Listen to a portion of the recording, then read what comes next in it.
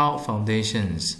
The pile foundations is a type of foundations that carries the vertical loads from the building through the columns or stump and transfer the loads to the ground through a series of the piles. It basically consists of a pile caps and some numbers of the piles. The piles are normally driven into the soil at a certain required depth until it generates sufficient reactions to the load of the structure. It is normally used for the poor soil conditions where it is uneconomical or not possible to provide adequate spread of the load in terms of the stresses due to the low bearing capacity of the soil. The load mechanisms of a pile foundations are the end bearing on the firm soil. In this case, the piles are driven into the soil until it reaches to a layer of firm soil underneath the foundations. Through this, the foundations is technically sitting onto the firm soil. Another type of load-resisting mechanism is based on the frictions. These frictions refers to the frictions between the soil and the piles. With the adequate length of the piles, frictional force is generated on the contact surface area between the piles and the soil, and this generates resistance to the load acting on the pile foundations. Also, some pile foundations may rely both of these mechanisms to resist the vertical load.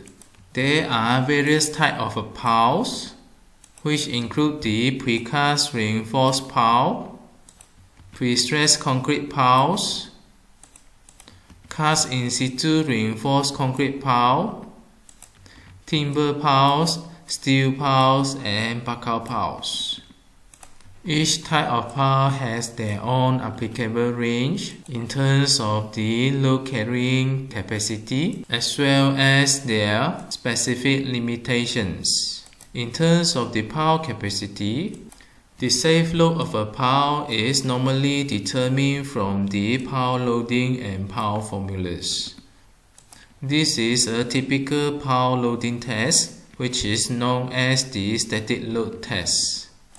This is the piles to be tested, which is already driven into the soil.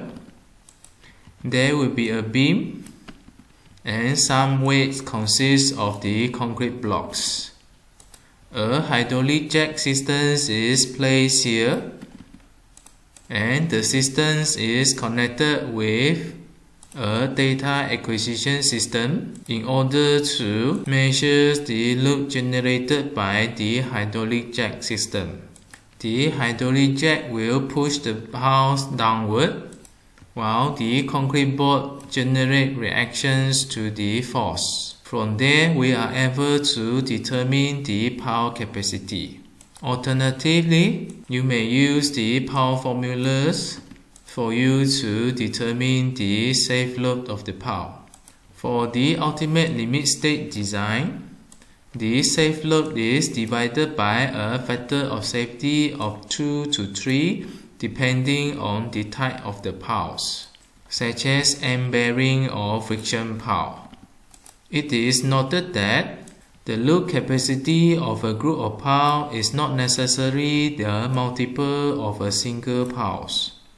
This means that if a pile can sustain 20 tons of loads, a group of 3 piles may not necessarily give you 20 times 3, which is 60 tons of the load capacity. Often, the total load capacity of the pile are considerably less. This needs to be taken into considerations while you're designing a pile foundations.